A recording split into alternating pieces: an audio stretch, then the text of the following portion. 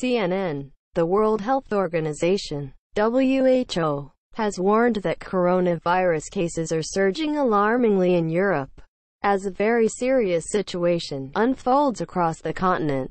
As COVID-19 infections spike to record numbers, European governments are imposing strict local measures and weighing up further lockdowns in a bid to halt a second wave of the pandemic.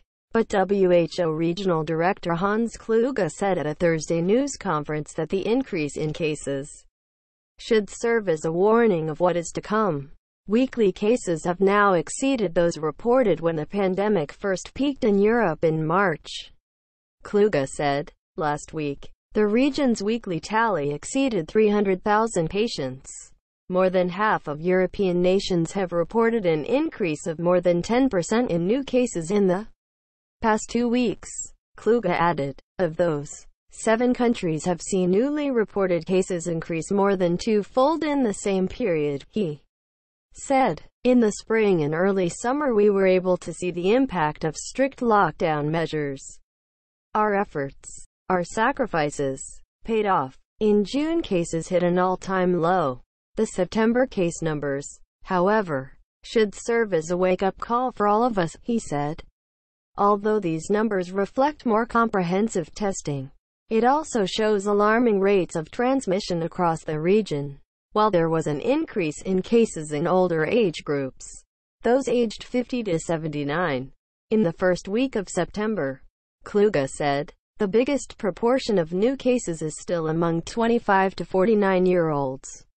Countries across the continent have been easing lockdowns and reopening their economies. But governments are now scrambling to avert further outbreaks. This pandemic has taken so much from us, Kluge said, citing the nearly 4.9 million recorded COVID-19 cases in Europe and more than 226,000 deaths. And this tells only part of the story, he said. The impact on our mental health, economies, livelihoods and society has been monumental.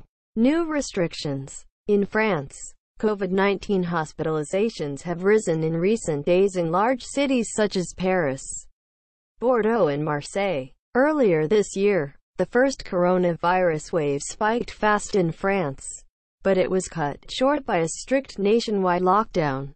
In total, more than 31,000 people died there from the disease, out of more than 443,000 cases, according to Johns Hopkins University, JHU. Now, the number of new infections is rising fast. A record was set over the weekend with more than 10,000 new cases in a single day. The number of clusters has been rising steadily and, most worryingly, nationwide, the number of people in intensive care has risen 25% in the past week. Cases in the United Kingdom, Germany, Spain and Italy have also increased. New restrictions were imposed across England this week, barring people from meeting socially in groups of more than 6, of all ages, indoors or outdoors. Scotland and Wales have also tightened their social distancing rules. From Friday, even stricter measures will apply in the northeast of England amid a concerning rise in COVID-19 infection rates there. UK Health Secretary Matt Hancock announced in Parliament on Thursday. Just watched. Here's how England's new coronavirus rules will work. Replay more videos. Must watch. Here's how England's new coronavirus rules will work. 203. The measures include a ban on socializing outside households or support bubbles and a mandated closing time of 10 p.m. for all bars, pubs, restaurants and leisure centres. They will apply to 7 areas, including the cities of Newcastle, Sunderland and Durham, and will affect more than 1.5 million people. Hancock stressed the need to take immediate action against the virus with winter approaching. At least 41,773 people have died with coronavirus in the UK, according to JHU, the highest toll in Europe and 5th largest number of any country in the world. The UK government has come under pressure over recent failings in its coronavirus testing system, with some people, including healthcare workers, experiencing difficulty in accessing tests or being directed to testing sites far from home. Prime Minister Boris Johnson defended Britain's coronavirus testing record Wednesday, saying it compared favorably to other European countries and that recent problems were due to a colossal spike in demand. WHO chief, "We can fight the virus back again." Authorities in the Spanish capital of Madrid are to announce new coronavirus restrictions on Friday, as the country also responds to an uptick in the number of cases.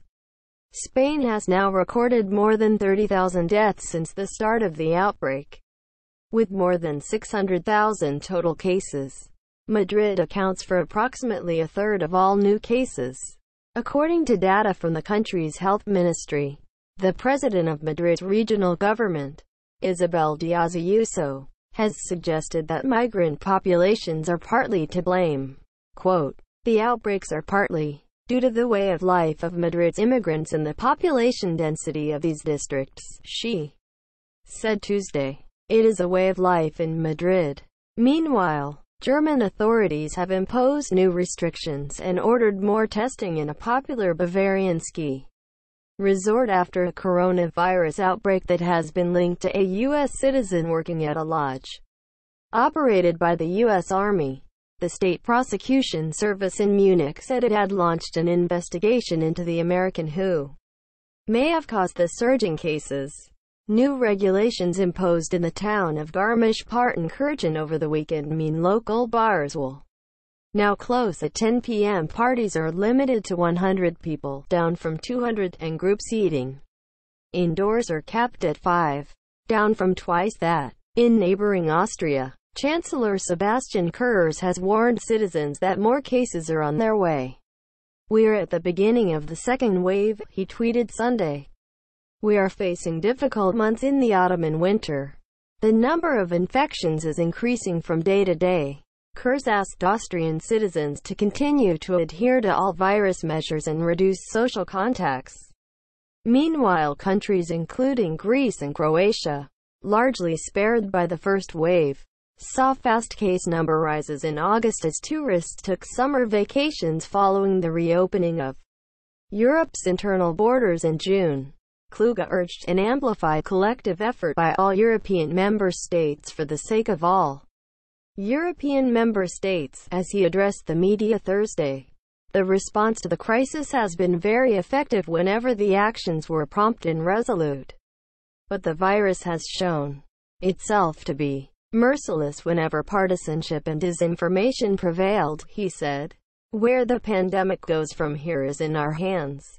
We have fought it back before and we can fight it back again."